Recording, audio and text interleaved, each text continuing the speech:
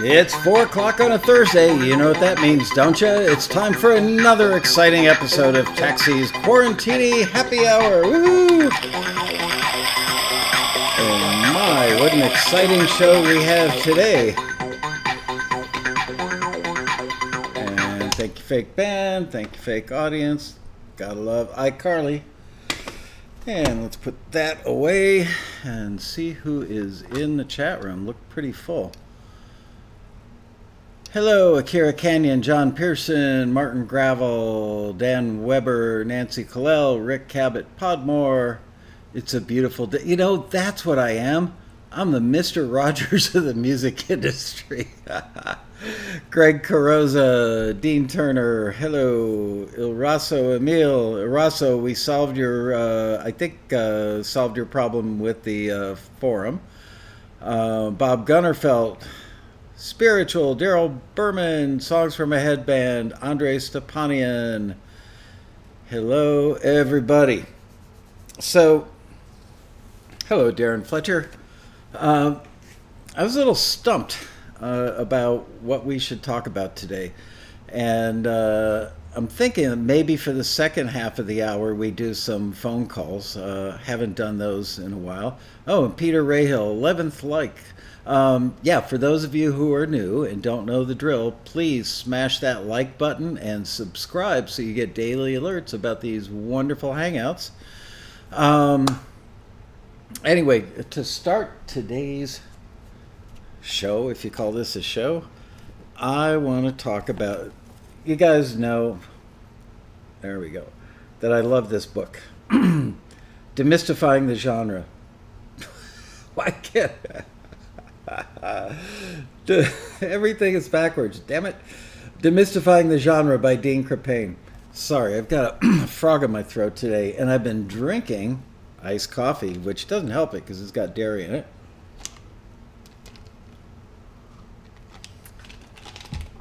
Oh, actually, I got a comment from somebody that said, please stop slurping your drinks while you're broadcasting. Hello, Jim Stamper. How are you? Darren Moss. Man, I feel a sneeze coming on. I always walk outside. I get set up for the show, and right before the show, I just walk outside and, like, look up at the sky and look at the mountain and just, take it all in. And unfortunately, it's hot and the wind is blowing, and I think there's a lot of pollen, and I think I'm about ready to go into a sneezing fit, so excuse me if I slurp or sneeze. Yeah, somebody actually posted that. Why is that dude slurping his drink? This is for him.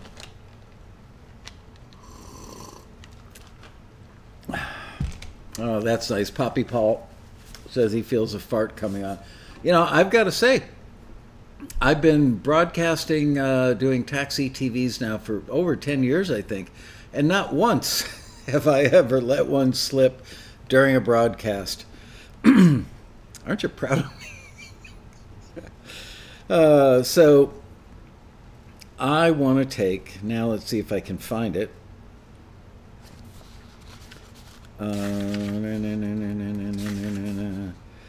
I want to talk about tension cues. And I know a lot of you guys already know what a tension cue is, but I get emails, I get stuff on LinkedIn, and please don't email me on LinkedIn because I don't check it every day, and then people get cranky with me when I don't respond to their LinkedIn comments to me. I'm not that much of a power user of social media of any form. Nancy Colell appreciates that. Yeah. You know, when we're in the office, Bria and Ariana usually sit across the desk from me while I'm doing the show. Hey, Marcus.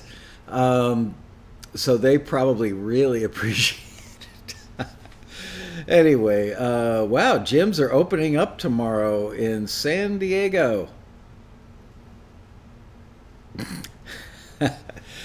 Okay, so I know that, most of the people who watch the Daily Show, the Quarantini Hangouts, or Quarantini Happy Hour, sorry, you guys are pretty advanced, you know the drill. But not everybody who watches, hey Mark Reel, not everybody who watches these things, especially people watch the archives, know what the hell we're talking about a lot.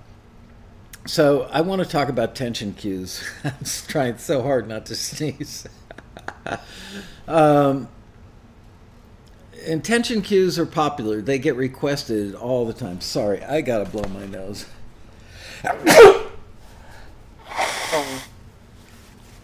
Add that to the list of things I shouldn't do while on the air, right?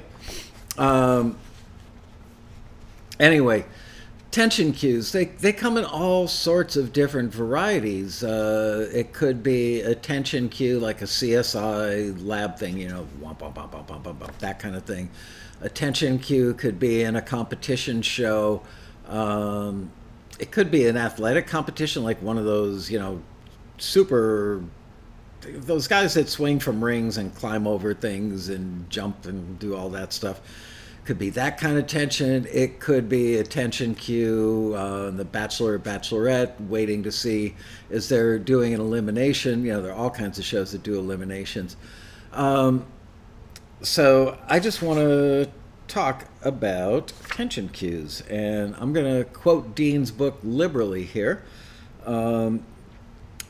Tension cue, Under the Gun, that's the name of the cue that's referenced. And by the way, if you buy the book, it's got a link that takes you to all the cues that are mentioned in the book so that you can listen to them while you're reading the stuff, which makes it really, really good. This is a short 70-second cue that uses arpeggio synth and a variety of sweeping pads as well as percussion, bass, and drums. So not that much instrumentation. Under the Gun is in a minor key with these fundamental attributes. Starts off with a dark, energetic groove and a heartbeat, kick, and bass.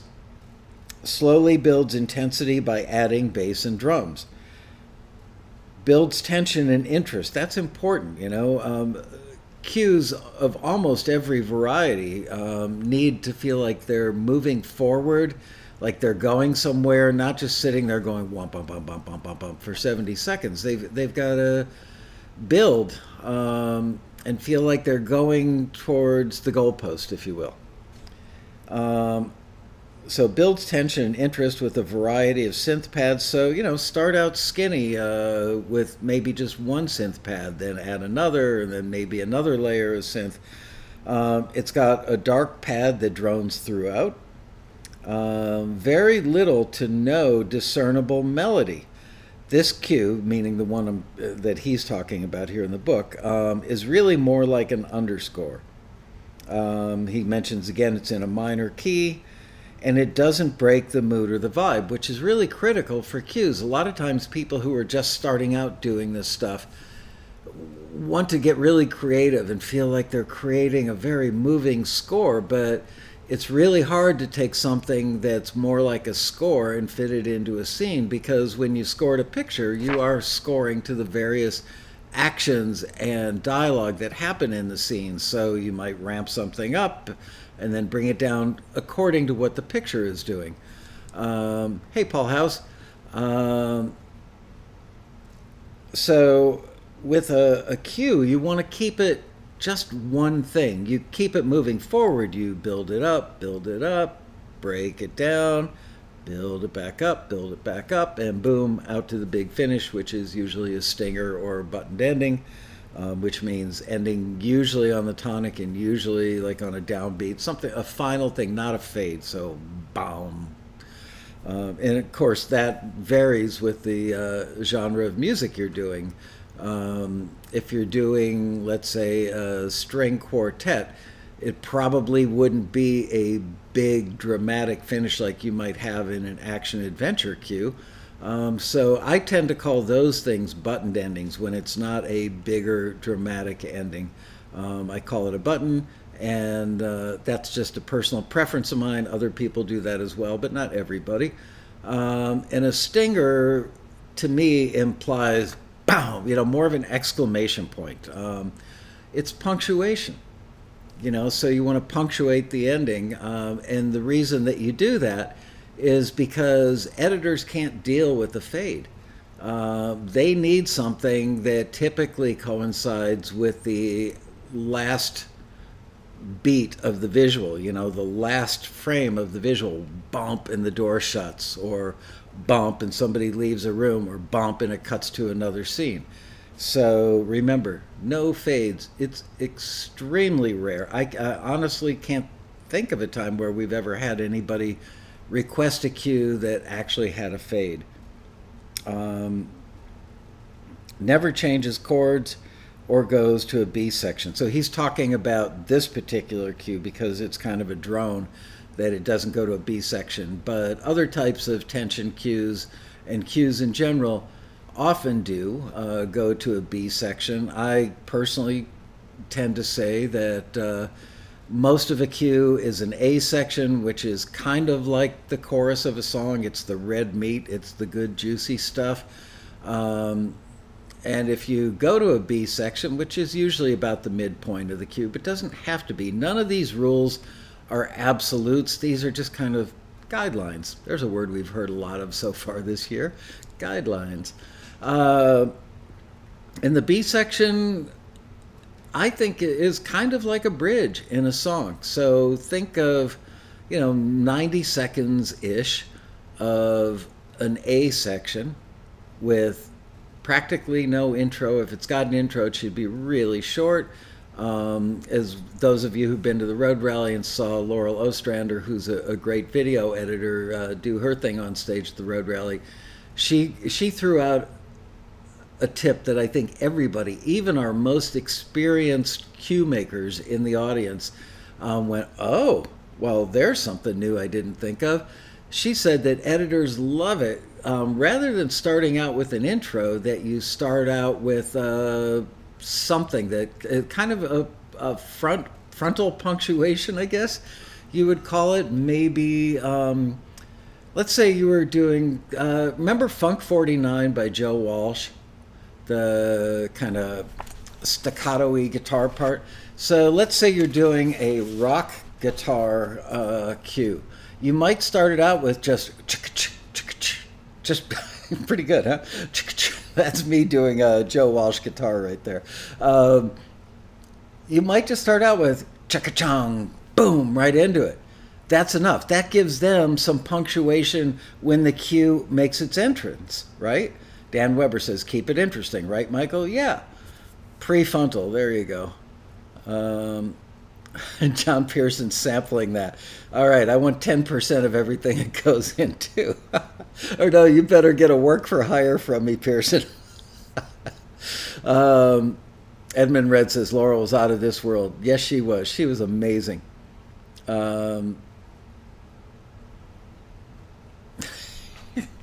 I could just sit here and read the comments all day. Anyway, these types of cues get used all the time. And again, he's talking about a tension cue that's drone-like. We've had a lot of requests for those, obviously, that will likely go in the post-pandemic movies of the week and such. These types of cues get used all the time. However, any active music library has tons of them. If I was pitching this now, I'd want to make certain that at least one of my sounds, maybe the drum kit, was unique, and it had something that would differentiate it from all the other tension cues in a publisher's library. So the reason that I picked this was because it talks about differentiation, right? Now, what did I do? Oh man, I didn't bring that book downstairs, and I don't want to run up and grab it. I was reading yet another marketing book this morning, which says something that virtually every marketing book talks about, and it all goes for full circle back to coming up with your unique selling proposition or your USP and your tagline. There are a million great composers out there. Well, at least thousands of them. And many of them are taxi members. So what can you do to differentiate yourself? What can you say about yourself that differentiates yourself? That, to say, experienced instrumental cue composer. It's not bad because it tells people what you are in a very succinct and direct way. But say something that differentiates you. experienced instrumental cue composer that always delivers on time. So, almost lost my page.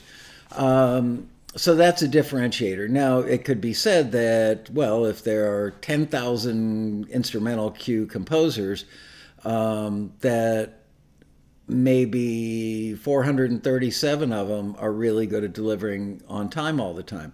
That's true. But 437 of those people don't necessarily watch this show and aren't going through the exercise of trying to come up with a USP. So you may be the only person that says that. So therefore, you are going to stick out.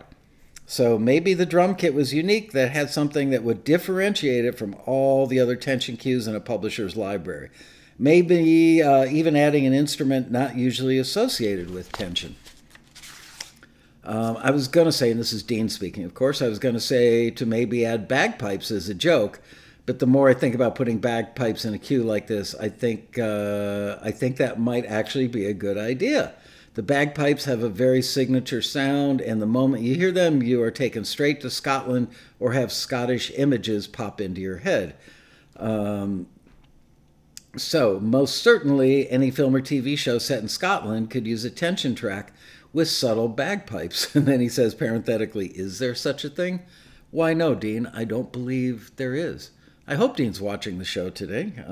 He tends to, I think he does his stationary bike while he watches the show or something like that, or maybe he runs on treadmill. So, Dean, if you're out there, buddy, say hello. For some reason, funeral scenes featuring a New York police officer come to mind when thinking bagpipes. Maybe I've been watching too many movies.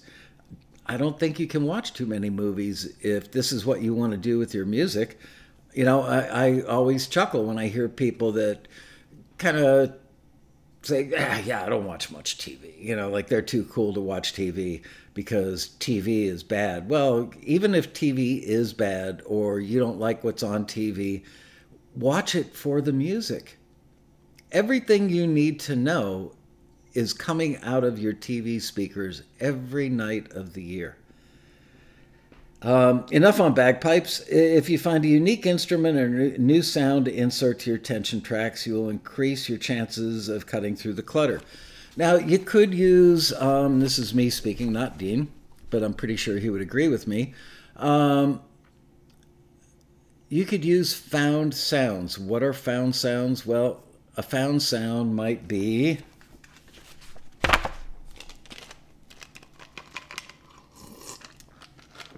could be a slurp.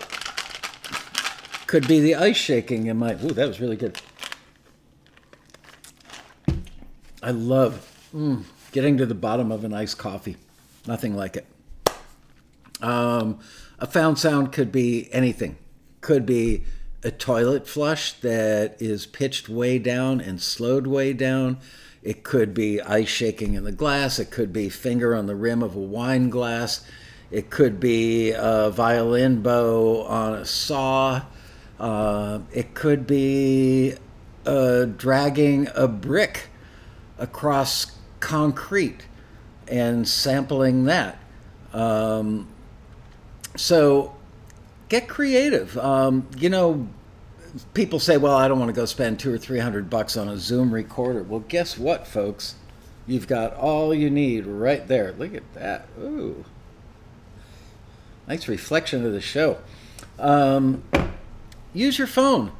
Honestly, sometimes I'm amazed by the quality of the audio and video that comes out of my phone. What do I have? Not a particularly new phone. I think it's like 2 or 3 years old. It's a Samsung S9. The thing has amazing video and audio on it. It really sounds good. Mark Reel says, I watch movies and TV in a completely different way because of Taxi. Excuse me. Well, at least I didn't pass gas. Peter Rahal says, my flip phone is very limited. Does it have the big buttons and the big letters on it? Peter. John Pearson says, I pulled cow chains into my bedroom studio a few years ago, recorded, then chopped them up to fit a tempo. Nice. Is there anything else you want to tell us about those chains in your bedroom, John? Keith says he's got an S5, Samsung S5 going old school. I got to say, up until I got this thing a few years ago, I had an S6 for probably 5 years. That phone was fine. Honestly, the only reason I got the S9, what was the reason? Oh, I remember now. It's because Verizon kept charging me the monthly phone. You know, like you're basically leasing a phone over time and they charge you like an extra $20 a month or something. They kept charging me that, even though my phone had long ago been paid off. So they actually cut me a deal. They backtracked on the payments and applied them to the S9, so I couldn't argue with it. iPhone all the way. Well, let's not get into that because that's, you know, that's like Mac versus PC, and none of us will ever win that.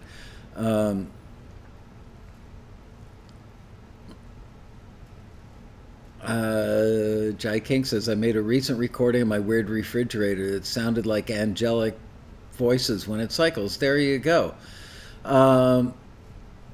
So, found sounds, you know. Let's say that you're doing a tension cue and it's got that arpeggiated wump, bump, bump, bump, bump, bump, bump, bump thing going on. Here's one that I did many years ago. We're talking like 35 years ago in the studio, way before samplers were very prevalent. And I actually did this to a piece of 1/4-inch tape on a Studer reel-to-reel.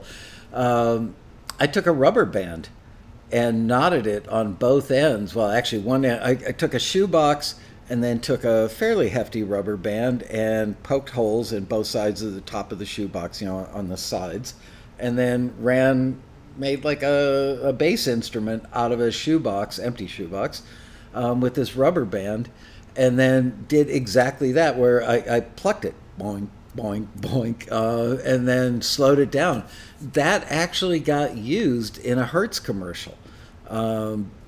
So found sounds, man, they're everywhere, and you can easily add those. So the thing to know is I've got a rule that I use in my life, for whether it's for taxi, accounting, or marketing stuff. If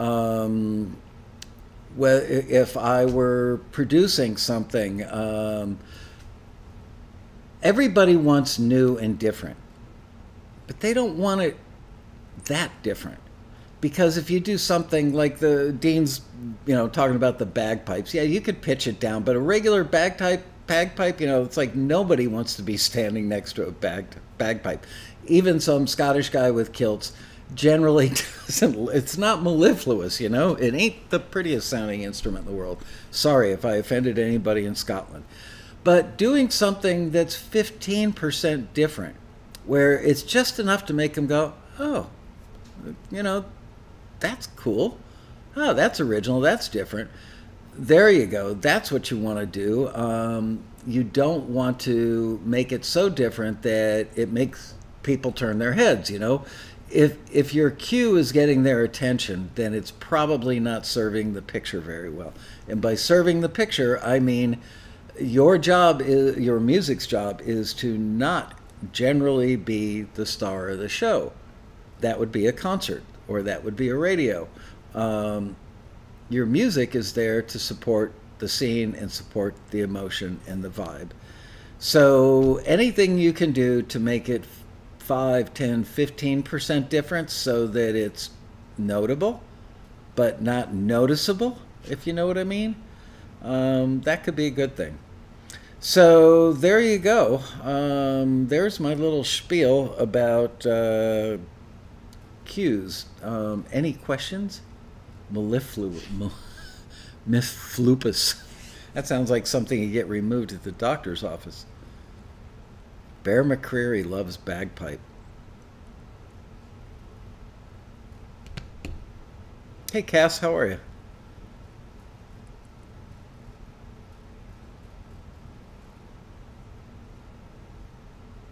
John Pearson says, that's a great point. I need to put that in practice, and will. Michael's Q-tips. There you go. Ooh, I like that. Here's a guy who goes out on the street during rush hour to practice his bagpipes all summer. Man, I hope he's not too close to anybody's house or apartment.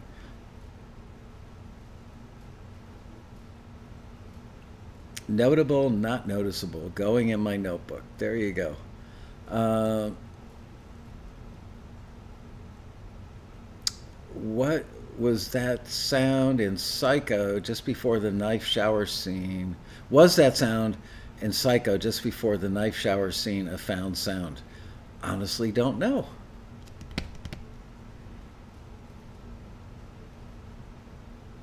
Ooh, John's going on vacation. Yay, I'm envious.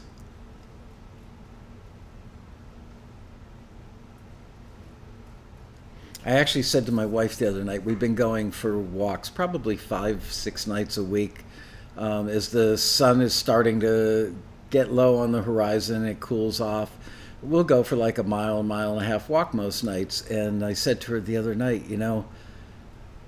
why don't we sneak away and do like a 4-day weekend in Cancun? Cancun was almost untouched, at least last time I looked, which is like a month and a half ago. Had very, very, very few cases of coronavirus. I do believe that air travel has become probably safer now than it was before the virus because they go to great lengths to sanitize the planes. Um, Ooh, you're going snook hunting at Fort Walton Beach? Oh, be still my heart. I am definitely jealous of that. Um, Greg Carozza goes for walks with my wife, or his wife, in the mornings around 7 a.m. There you go. Get that blood flowing for the rest of the day. Anyway, she didn't say no. She's like, maybe. Um, there is incredible snook fishing, tarpon fishing, permit fishing. Permit is a type of fish, and bone fishing uh, in Cancun. And June through August is like prime time down there. And it's just, I love it down there. And so if we went, my wife would basically, sit under an umbrella somewhere out by the pool or down by the ocean, and yours truly would go.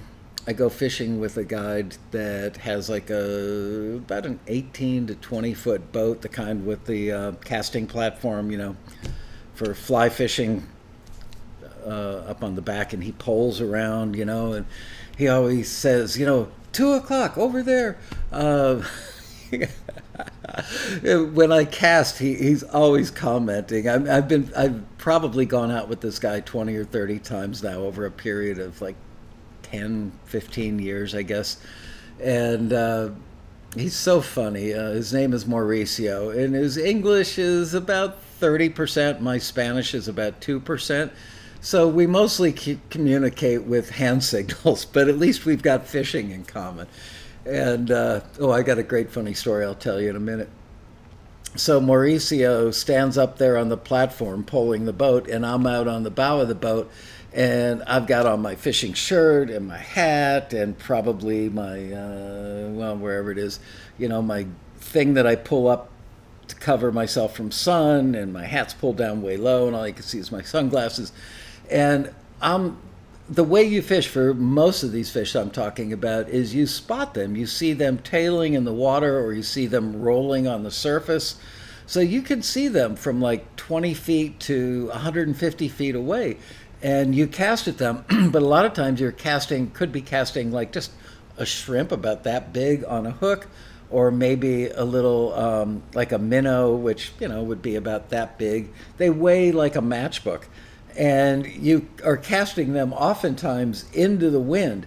But if you cast really hard to make them go far enough to get to where the fish is, the bait will fly off the hook, and then you've just fed the fish. And Mauricio will yell at me. Cass says, Playa del Carmen is beautiful at sundown. Playa del Carmen is beautiful 24 hours a day. Yep, sight casting is the best. Oh yeah, I've gone fly fishing. I'm just my side cast is good. I could put it in a floating tire from like 75 feet away with a side cast. More often than not, my overhead casting leaves a lot to be desired, Andre. Anyway, what was I talking about? Oh, so Mauricio, the guide.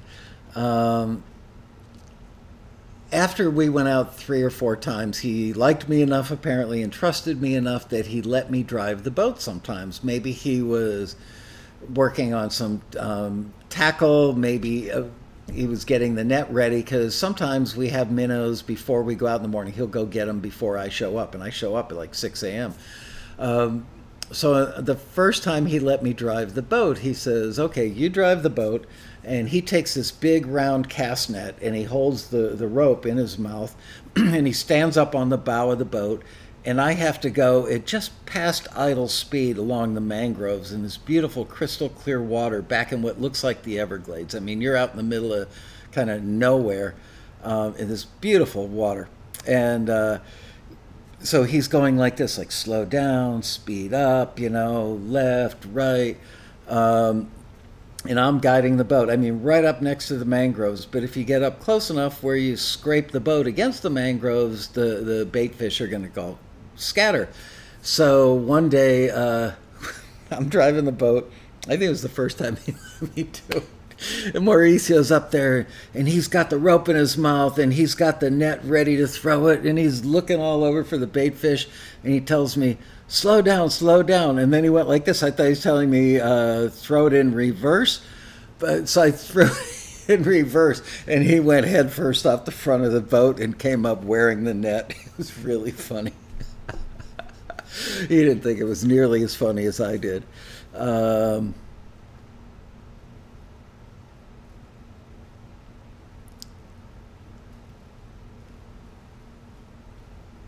Yep, $400 to $500 a day, totally worth it. Absolutely. Fishing. I always wonder, it's like if I were 70 and retired and could go fishing every day, would I get sick of it or not?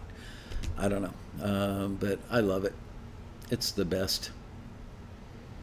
I'm so jealous you're going on a vacation.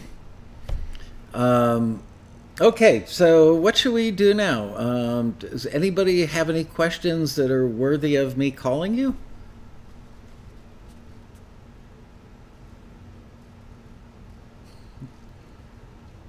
The 2:30 surprise. Yeah, let's make some phone calls.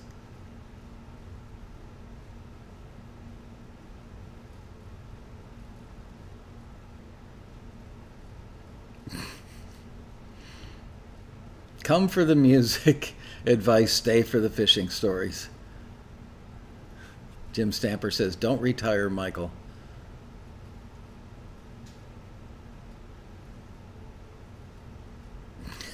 Keith LeBrandt's here for the car giveaway. Which car? That car?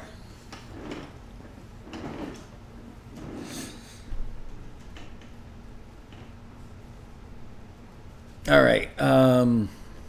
Can't get situated here. All right. So does somebody have a question that's worthy of me calling? Il Raso is like, no questions for the phone in? Pulling up my database. So if somebody says yes, I can find you.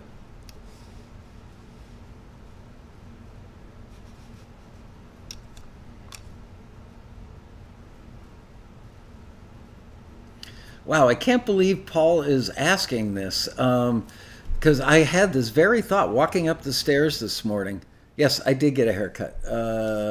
It's really big news here in Southern California. Everybody's talking about it.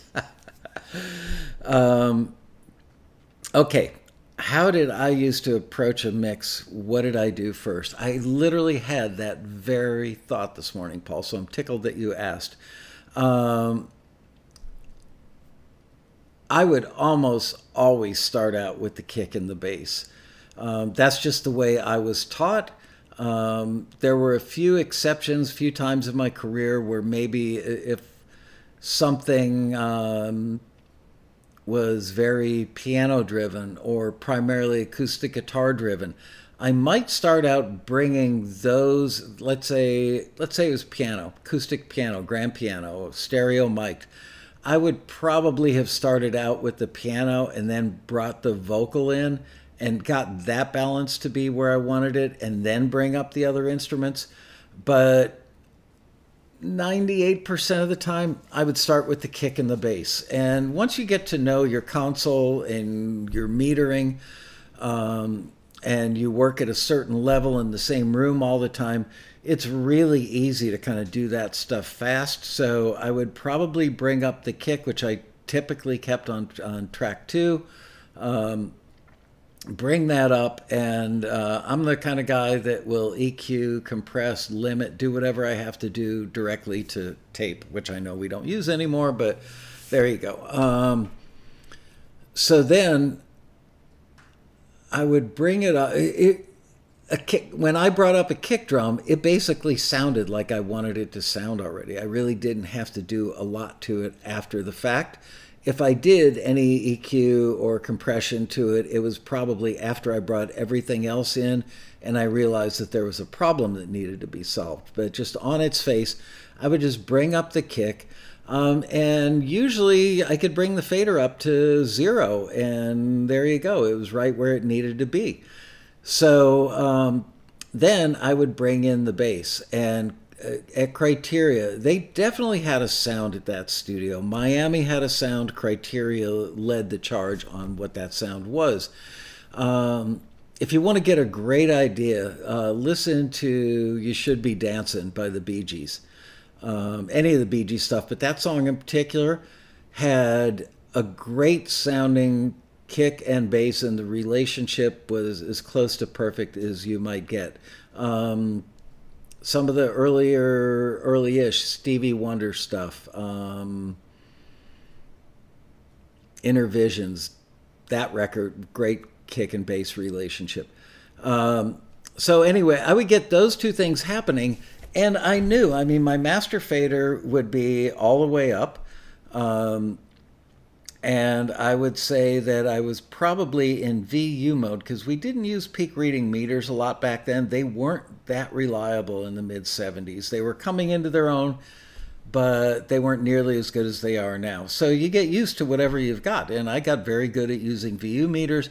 And I would say, generally speaking, with the kick and the bass, that they were probably right around -4, -5, maybe sometimes as high as -3 if there wasn't a lot of other stuff with a lot of energy coming in, you know, later on down the line in the mix. So that was it. Bass and drums, get that, or bass and kick. Then bring in the snare drum. Then I would bring in the tom-toms, and then I would bring in the overheads. And frankly, I would say 50% of the time, maybe 60% of the time, I didn't find it necessary, unless I was doing a disco record. I generally would not be inclined to bring up the hi-hat on its own track. I recorded it on its own track. I tend to like thin, wispy sounding hi-hats. Again, listen to like Eagle or Bee Gees hi-hats. Those were the ones that I liked because that's what was around me all the time. Those were the people I learned from, and that's what I was influenced by. Okay, so now I've got my drums up. And then I would go take a break and come back, and don't make the mistake of taking a break, walking back into the room and standing up and hitting play, because you got the sounds when you were sitting down, and the speakers are parallel to your ear's horizon, and that's where they should be. So if you walk back in the room after you've given yourself a little ear break after being beat in the face with the drums for a half an hour while you're bringing that stuff up and checking it out, and you come back and you're standing up, the perspective is different, the sounds are going to be different, the bottom end is going to be different while you're 3 feet higher than you were when you're sitting down. So then I would consider, okay, what's the next most important thing? And that was kind of my approach to mixing overall anyway, is go by import. What is, and I don't mean import like importing data, I mean import, what's the next most important thing? Generally, I wouldn't treat the vocal until later on in the mix. But let's say it's a guitar-based song. So then I would bring up the guitars, and then you look at, you know, what are the guitar parts doing? Are they bell tone, like long legato, reverb-drenched bell tones? Are they Joe Walsh doing Funk 49? So let's make the assumption for this fake mix we're talking about here that you've got an acoustic guitar doing like 4/4 strums, peaceful, easy feeling, eagerly strums. And then you've got an electric guitar part that's doing the, like, you know, I'm trying to think of a song, but you know, just like chink, chink, just timekeeping, little, you know, halfway up the neck with like a little bastardized F chord, you know, or a baby bar chord, doing inverted chinks just to keep a rhythm. So I would pan those guys probably full left and full right and get those to be in perspective with my kick, my bass, and the rest of my drums. And then if I had keyboards, I'd bring those in. And I would generally, let's say that I had an acoustic grand piano. Number one rule for me personally, when recording a piano for rock and roll, this wouldn't necessarily apply to recording piano for a classical piece. But if you're doing, you know, just straight up rock and roll with the piano, it always bothered me that people would open the lid to a piano and do an overdub and talk about, oh, I'm going to capture this gorgeous, you know, piano sound using the mics in an MS pattern or an XY pattern from, you know, 6 feet out with the lid open. Well, in rock and roll, no, it's this, you know, it's not that. It's a different thing. So there were times where I would overdub a piano for rock and roll. I would still close the lid on the piano and put moving blankets on top of it and close mic it, because that's the way it would have been if I were doing it as an overdub. I want it to sound like it was recorded in the room with the rest of the band. So how would I have treated it in the room with the rest of the band? So now I tend to take, and you guys are going to laugh at this, but I would take a Sony ECM50 lavalier mic. For a while, I had a Radio Shack lavalier mic that was like $14 or $17. The thing sounded great on a piano on the top end. And where do most people play? In a middle octave, right? Only occasionally do they go out of that range. So it doesn't make sense to have, you know, one of these mic situations all the way back here, because you don't really get much of a stereo image. So I would close mic it, and I would probably get the mics down to anywhere between 4 inches and 8 inches off the strings. And if you use a mic that doesn't have a lot of bottom end on it, like a lavalier mic, it naturally rolls off the bottom, so you're not picking up a lot of the what the left hand is doing in the microphone that's on the right hand side. Ooh, that's weird. I just had a really weird glitch on my screen. It looked like somebody turned it on, turned it off in a split second. Not a good sign. Might be time for that new computer. So now I've got the piano, and I bring that up. But here's the important thing. Is if the acoustic guitar part is doing open chord 4/4 strumming, and the song is in the key of G, it's a pretty beefy acoustic guitar part, right?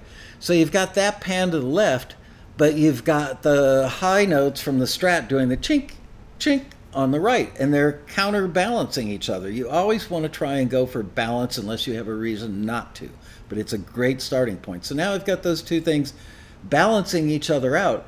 If I were to bring up the piano and bring it up where I've got it panned from the player's perspective, and I generally tended to pan my drums from the player's perspective and my piano from the player's perspective rather than audience perspective. Just my own personal thing I came up with. I think I didn't go with the crowded criteria on that one. They always liked whispering about me behind my back. So if you bring up the piano from the player's perspective, the bass energy is going to be on the left side, along with that acoustic guitar that also has a fair amount of bass energy because you're playing it, you know, low on the neck in a fairly low key with a lot of bass. So I would pan the piano opposite, where it was now from the audience perspective, where what the left hand was doing on the lower end, was happening in the right speaker, and the higher stuff was panned opposite from the chink chinks on the Strat to the other side. So it all balanced out. There you go. I don't know what else to tell you. Oh, vocals. Lead vocal, always down the middle. I would oftentimes record a lead vocal. I mean, when I started an album and first started doing vocals as overdubs as opposed to doing them live with the band, I would generally start out with an 87, sometimes a 414. Sometimes on rare occasions I would try a 57 or a Sennheiser 421. For some things, like really balls to the wall rock and roll, a dynamic mic works, especially if you've got a guy that loves to sing on stage, or a girl loves to sing on stage. Give them a 57 and let them hold it in their hand, and turn down the lights in the room and light some candles, and just crank it up in their headphones and let them sing like a rock star. Don't worry that it doesn't sound perfect. Capture the performance. That's where they're comfortable. So now you've got the vocal, and you bring that up in the center. At that point, I probably wouldn't add anything other than maybe just a pinch of compression if I needed it. I probably compressed it pretty well going to tape, again in quotes. No fancy chain on the vocal. You would be surprised. You know, I would probably use the onboard EQ on my SSL. I probably would use like let's see, an LA3 was probably my go-to compressor. I love those things. I had some original, like real original LA2s.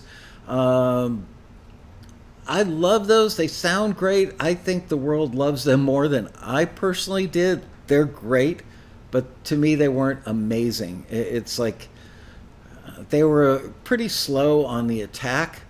So I tended to not use them a lot on vocals, but I liked my LA3s. What can I say? You don't necessarily want a fast attack, something like a DBX 160, because that's probably going to be too fast, unless it's a really staccato vocal, a screaming staccato vocal. DBX 160 might be good on that. Cass says, yeah, remember Michael's talking from the perception of recording with great mics for the most part. That's true, but, you know, I mean, frankly, the microphone I'm using here for Taxi TV, I could make an entire album with this Audio Technica AT2020. It sounds fine. Anyway, okay, so the vocal is in. So much for the phone calls, right? The vocal is there. It's front and center, and I would probably then take a break, walk out of the room, and come back in a half an hour later and sit down and just listen to the whole thing, top to bottom, not just a little bit, but top to bottom. So then, so now I've got the keyboards, guitars, bass, drums, and the vocal. So now you're going to secondary and tertiary guitar parts or keyboard parts. Those I may not pan far left and far right. Those might go at 10 and 2, depending on how busy they are, what kind of part they are, what the overall sound of the mix is. There's no absolute prescription for that, but that 10 and 2 would probably be my starting point. I'm not a fan, and some of my colleagues back in the day, they would spend a day just on reverb for one song for a mix. Literally a day. And they would have, yes, Keith, I did stack compressors back then, but not a lot. But I did do it. Actually, you know who taught me how to do that was Neil Young. Martin's asking, did I pan reverb on the opposite side? Yes. So my colleagues, those guys were, it's because like digital reverb was just starting to become a thing. I did have a Lexicon 224, the original whiteface one, which sounded really, really good. Was a great box. At one point for about a year, I had a, oh God, what's that thing? It looked like R2-D2. Stood about 2.5 feet tall, 3 feet tall. Oh, an EMT 250. I had an EMT 250, which is one of, it was like $20,000 for that thing. That was a very rich sounding reverb that got used on a lot of records. AMS reverbs didn't exist yet.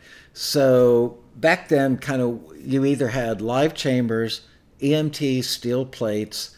Um, when the Lexicon 224 came out, pretty much any studio that mattered got those.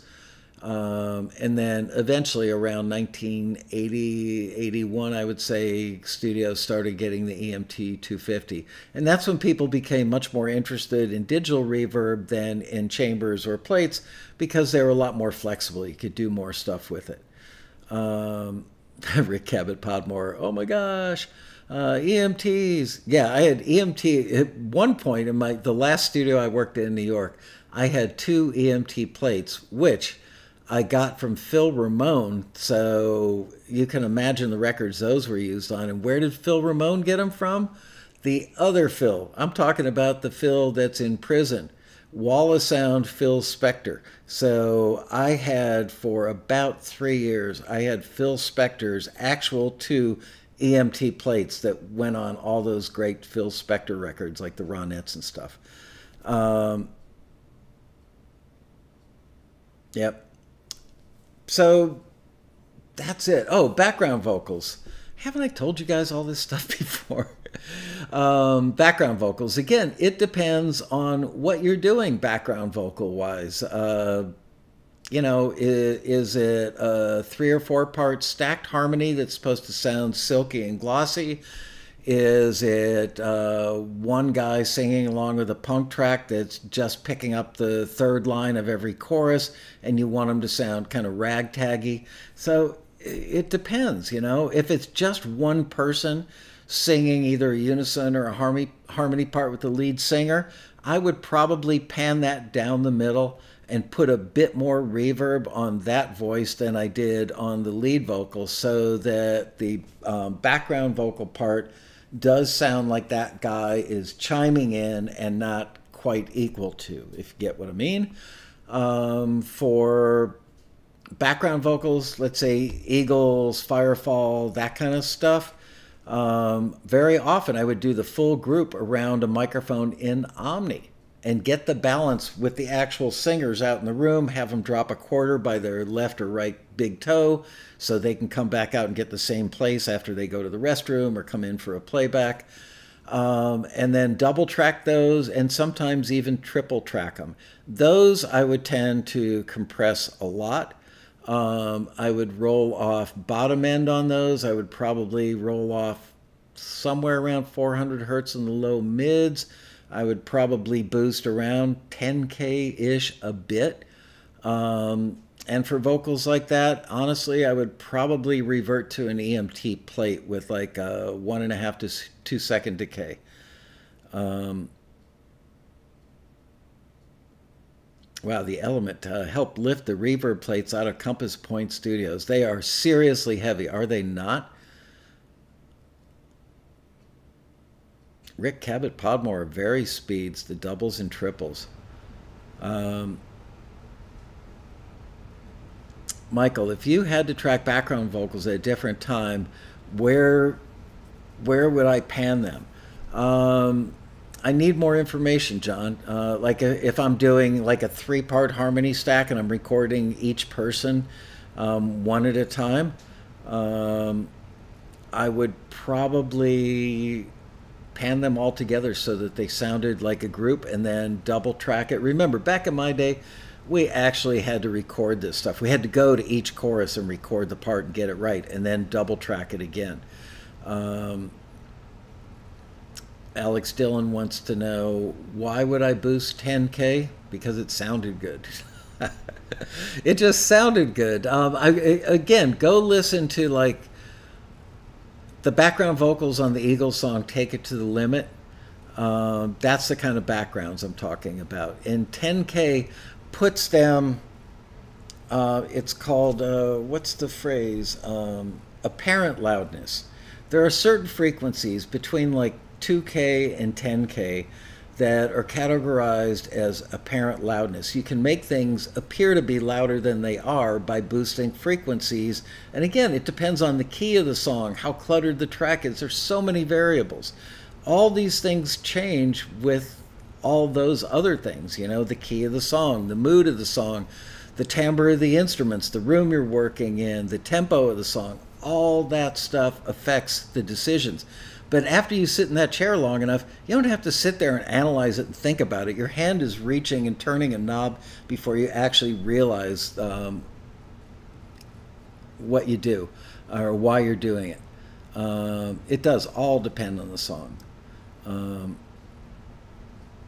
Oh, here's a trick for you guys. I can't remember who I taught this to. Maybe it was here. I don't know. But I saw somebody mention plosives. Popping peas. I always hated putting the foam windscreens on an 87. It sounded like this to me. I could hear it because I've got such incredible ears. No, I could hear it, you know. I mean, come on. I want to feel the stench of the breath on that microphone, but I don't want all the time. So I'll hold up my probiotics. Let's say this is my microphone. Here, better, this a little more realistic. Let's say this is an 87. I'm going to turn to the side for this. Most people, let's say this is the capsule of the 87. Most people would record right there, plosive land, right? But if you invert the mic and put it up there, assuming that your singer isn't looking up at it, this is still aiming at the mouth, but the plosives are going out there. So you're getting the direct sound of the vocal cords in the mouth, but you're missing the plosives because you're looking at it from up there. Can you see? Yeah, you can see that. Make sense?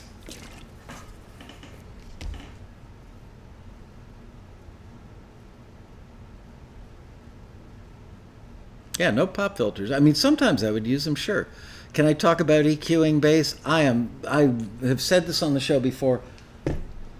I don't think I ever got a bass sound that I truly loved. The stuff that I played you on that Melanie record, kind of like that. I didn't remember liking it at the time, but in you know, when I played it that day on the show, I liked it. EQing bass, again, it depends on the key, depends on the tempo of the song, depends on the type of song, all that stuff matters. But just as a general rule of thumb, I would roll off extreme bottom. Of course, this would be different from, you know, like a James Taylor acoustic ballad versus a Donna Summer disco record. They're just not the same thing. But I hardly ever used an amp on the bass unless the bass player insisted on it. Almost always went with a direct box, and would generally compress it a bit, not a lot unless I was doing disco. And I would use an LA2 very often. If I was doing oompa, oompa, oompa kind of stuff, I would use a DBX 160 probably. Sometimes an 1176 on that kind of part. And I would roll off, you know, like anything below, I would use a high pass filter, which might roll off below 100 hertz, might roll off depending on the mic and you know, or the console, wherever your high pass is. Maybe roll off anything below 60. First of all, you're going to get movements and footsteps. You're going to get bass energy that you don't need that will actually affect the rest of your mix. It will affect your metering, so get rid of that stuff if you don't need it. And then I would probably boost like +2, maybe +3, maybe sometimes +4, around 100 hertz, and probably boost 2.5K, about 2 dB, just to get a little bit of sound of the fingers. There you go. I like finger noise to some extent. I mean, sometimes it's really appropriate, sometimes it's not. I think one of the greatest bass sounds I've ever heard, I can't remember the name of the band, but remember that song, Get Down, Boogie, Oogie, Oogie? I'm not going to sing it, but Get Down, Boogie, Oogie, Oogie. Who was that band?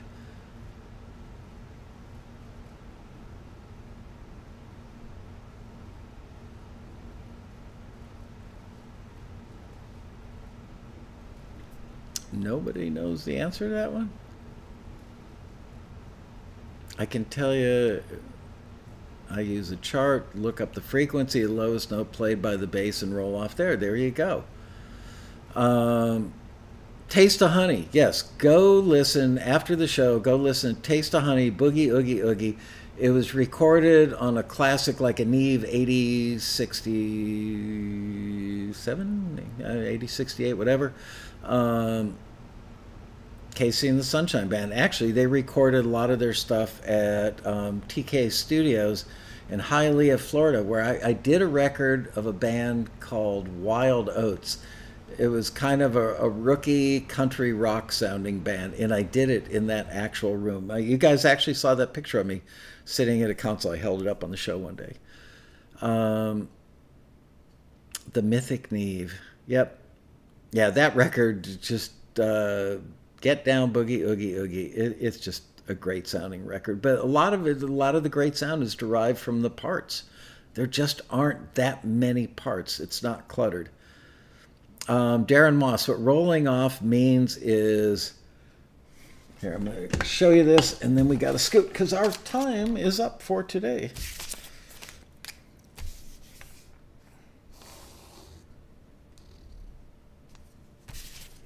Okay. There's an EQ curve. There's the bottom end.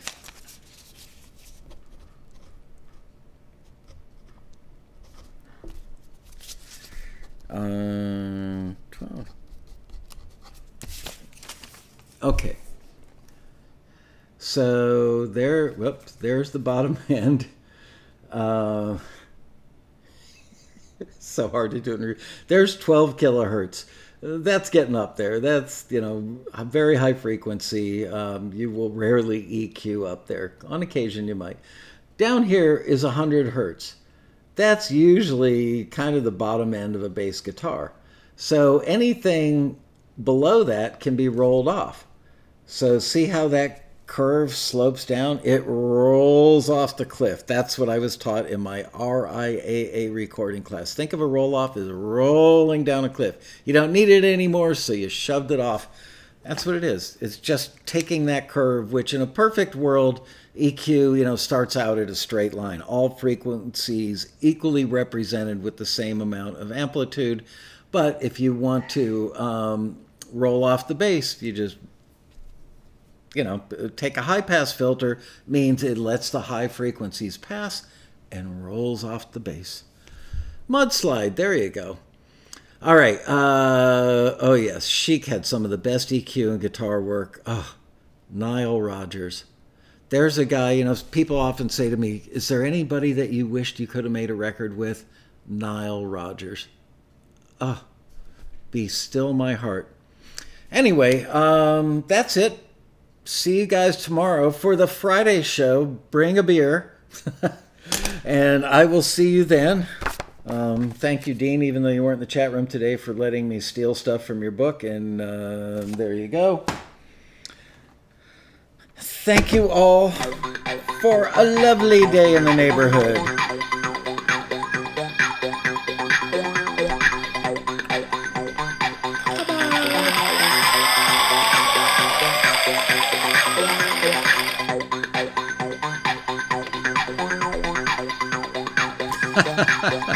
You're right, my wife did sneeze upstairs.